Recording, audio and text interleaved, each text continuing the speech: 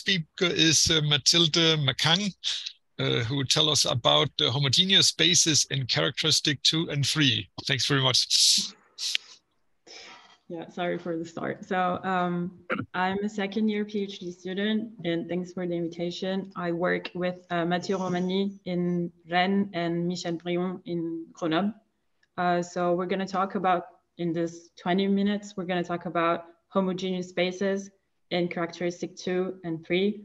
So we're going to focus on some notation, which everyone is probably used to, and then a little bit what happens in prime characteristic and why we should be careful.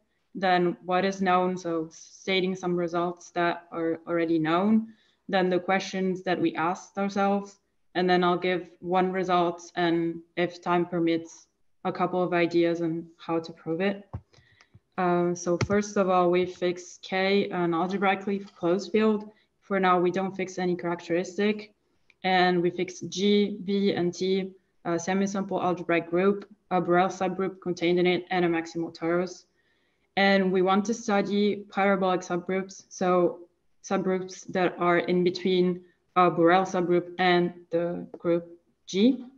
The notation, and when we consider the Lie algebra and the T action on it by conjugation, we have the following decomposition. So we're going to denote as G gamma, the root spaces, and phi is going to be our root system. I'm going to denote as gamma any root, and as alpha a simple positive root. So delta is going to be a basis, and alpha is going to denote in everything that follows a simple root.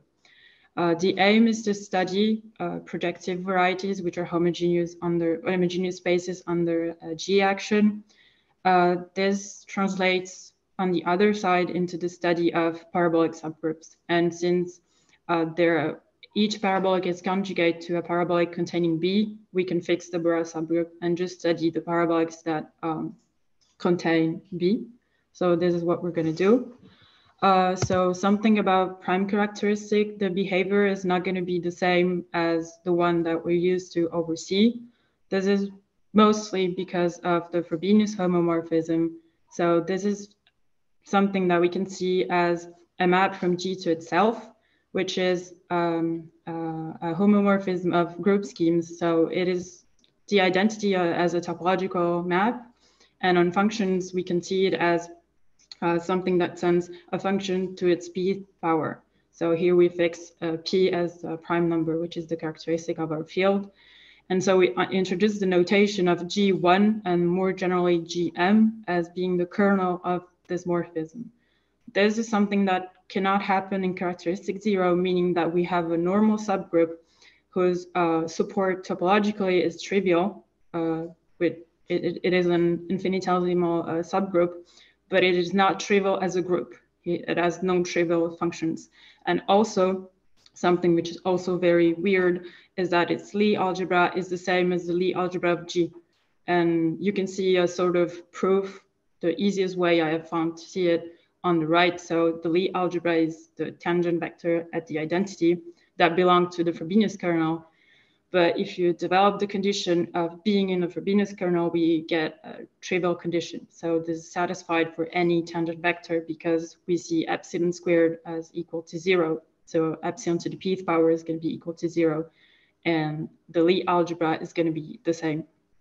So one example which explains pretty much everything that happens next. The not, I think it's a bit sloppy. It means notation.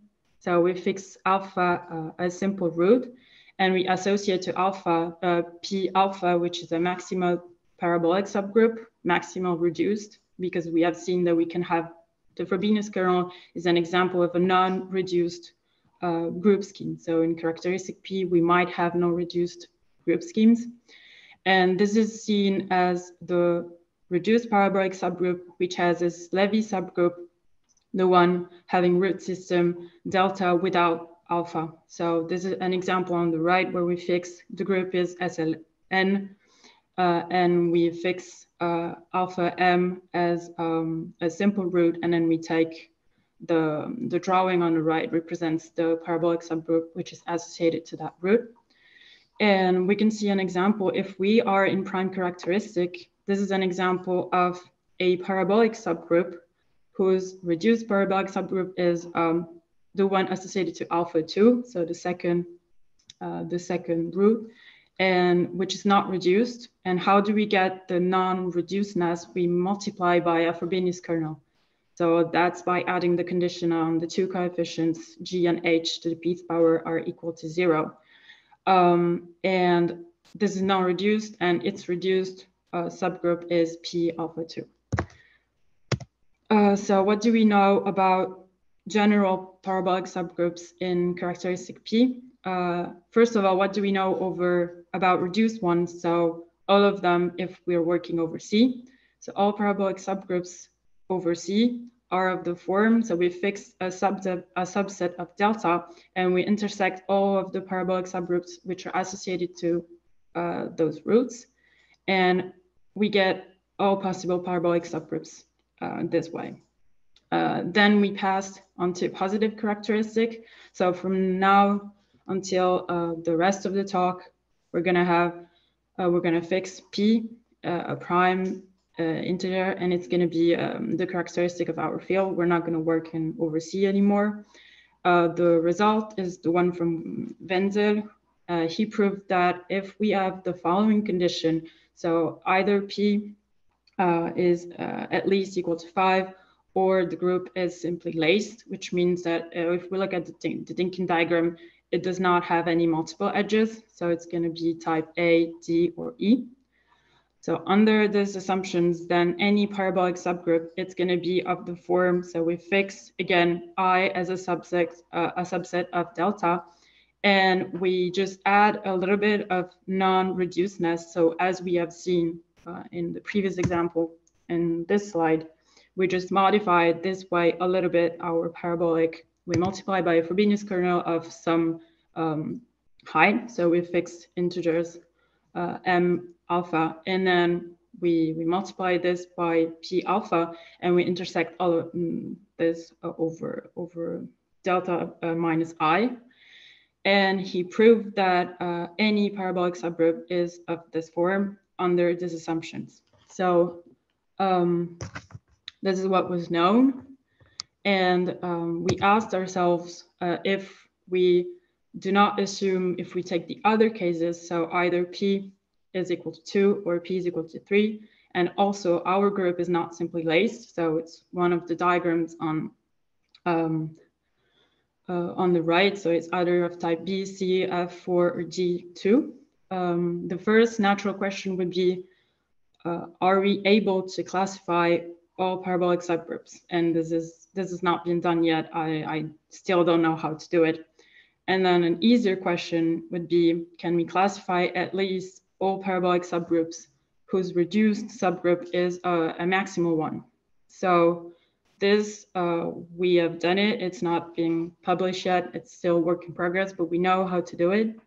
I'm not going to talk about it. We can talk about it later. I think we'll have some time because it involves other tools and other definitions, which we don't have time to explore. And another even easier question would be to classify all quotients, so homogeneous projective spaces of this form G over P, such that their Picard group is rank 1. And this is what we're going to talk about in the few next slides. Why is this question related to the previous one? Because if the reduced subgroup of P is given by the intersection of the ones associated to alpha 1 and alpha m for some simple roots alpha 1 up to alpha m, then using Bruhat cells and the Bruhat decomposition, we can see that its Picard group is of rank m. So studying the parabolic subgroups whose reduced is maximal are exactly the one which give as a quotient a variety which has Picard isomorphic to Z. So, and the third question is a little bit easier than the first one because we might be able to express x in two different ways as a quotient. So classifying varieties is easier a priori than classifying parabolics. So this is what we're gonna talk about now. the main result, the main theorem is that, so we fix a projective variety, which is homogeneous under a faithful G action. The faithfulness assumption does not impact the classification of varieties. If the action is not faithful, we just replace G by its image in the automorphism group. And then we assume that the Picard group is isomorphic to Z.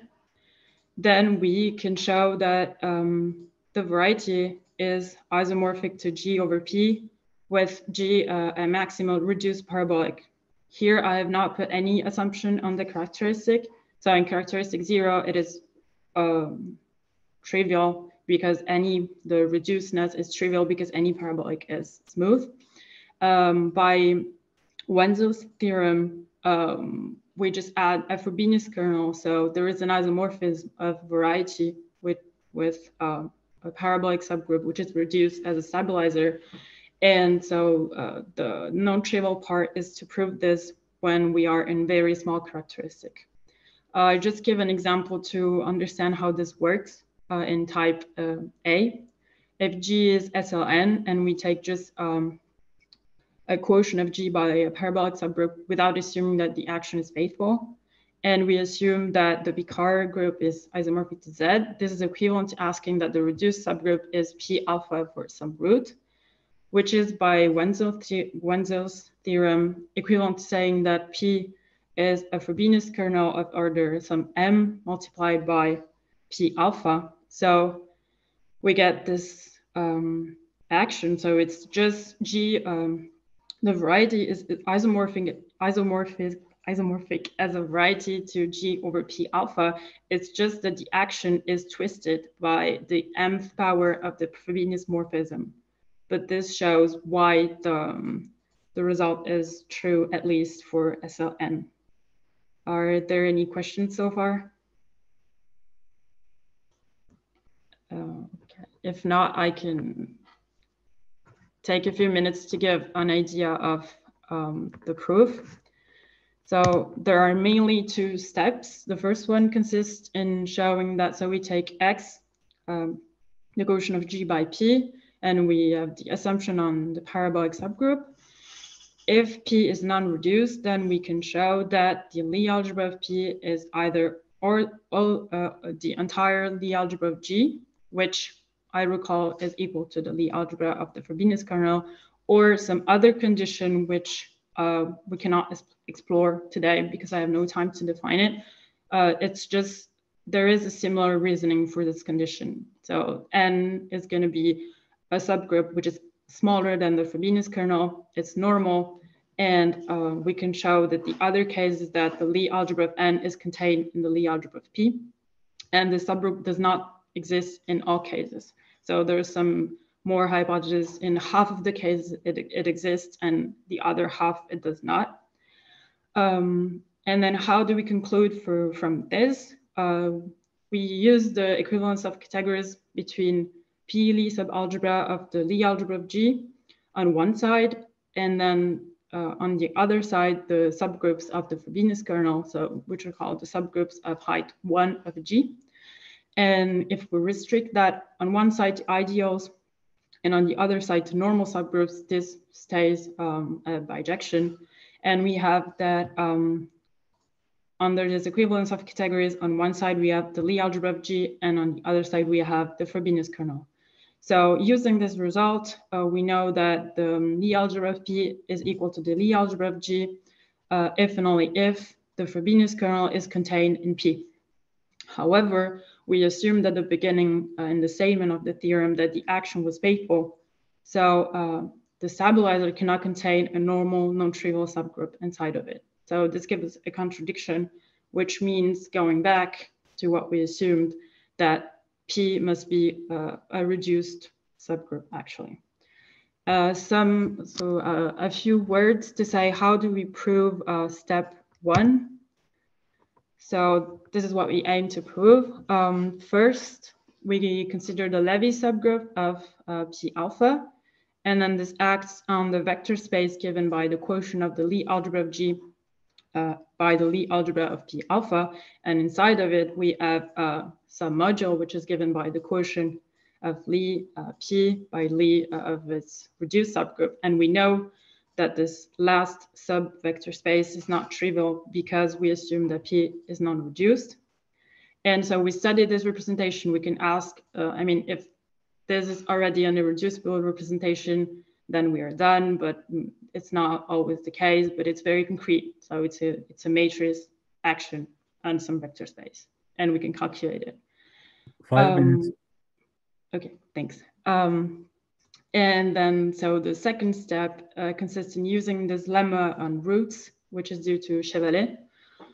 If we consider two roots, gamma and delta, whose sum is also a root. So in particular, we take delta, which is different from plus and minus gamma.